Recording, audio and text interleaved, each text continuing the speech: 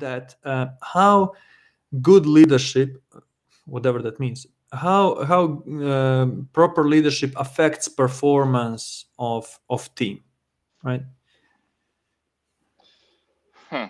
If you don't have a leader who is not, I'm sorry for repeating this, going to this cycle, but it's not Yes. used to listen or not used to give the proper importance, you're gonna break people. It's my view, at least. People gonna not respect you. They're gonna fear you, and they will do by the process. That's it.